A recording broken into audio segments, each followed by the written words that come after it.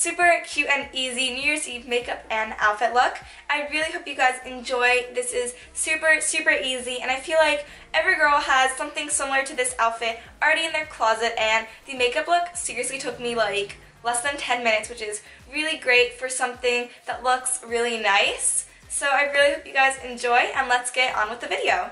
So first thing I'm going to be doing is taking my Naked Skin Foundation by Urban Decay and mixing it with my Cetaphil Oil Control Moisturizer. I'm just going to dot this all over my face, and I'm taking a dampened beauty blender, and I'm just going to blend this out. So next I'm going to be applying my concealer.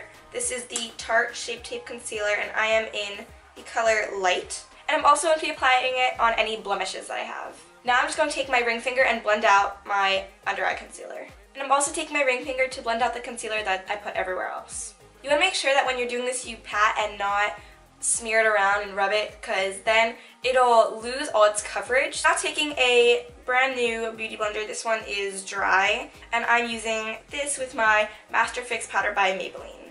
And I'm just dipping it into its little container and then putting that straight under my eyes. So I'm taking my Anastasia Beverly Hills Perfect Brow Pencil, and mine is in the color Caramel, and I'm just going to be filling in my eyebrows very lightly. So continuing with the face, I'm taking my Shade and Light palette by Kat Von D. I'm going with the middle shade, which is called Shadow Play, and taking an angled blush contour brush and putting this as my bronzer. So I'm just taking a normal blush brush and going in with my Becca and Jaclyn Hill palette, and I'm taking the Luminous Blush color and putting that on the apples of my cheek. And last but not least for the face, I'm taking my angled blush brush again and going in with the Champagne Pop highlighter. So the rest of my face is pretty much done. So now we are going to do eyeshadow, which I'm going to be using the Sex Bomb palette by NYX. I'm going in with a crease brush. I'm going in with the taupey nude color as my transition. And so now taking this eye contour, kind of like a pencil brush, I'm going in with the sparkly black color on this really small brush, and I'm applying this onto the outer corner of my eye. And now I'm taking the matte black and putting that right onto the very, very outer corner of my eye. Then taking my fluffy crease brush, I'm going to blend that out.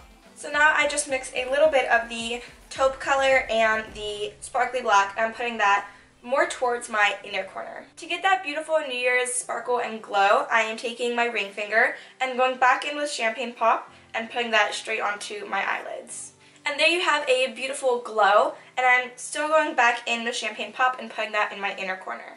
So for my eyeliner, I am taking the CoverGirl Perfect Point Plus eyeliner, and I'm putting this onto my tight line. And to finish off the lashes, I'm taking my They're Real Primer by Benefit, and I'm putting that on my lashes, and this is going to be my mascara.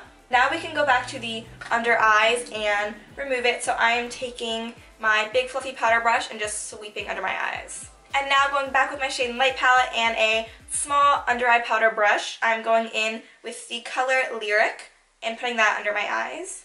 Lyric just helps give them a really nice, bright, and awake effect. Now I can go back with my They're Real Primer and apply this onto my lower lashes. On New Year's, go big or go home, so I'm taking my Ardell Glamour Lashes, and they are the Wispies, which is really nice since we didn't do any winged eyeliner. So now that I have my false lashes on, I'm taking my Too Faced Melted Lipstick in the color Fig, and it's just this really pretty purple color just to add a pop of color to our makeup look. And for the final step of our look, as we are counting down to midnight, we want to make sure that our makeup stays on and we don't look super greasy or crazy after partying, so I'm taking the NYX Matte Finish Setting Spray and just putting this all over my face. This is what I wore on New Year's Eve, and it's just a super cute and pretty black swing dress from Macy's, and it has really pretty jewel detailings by the neck.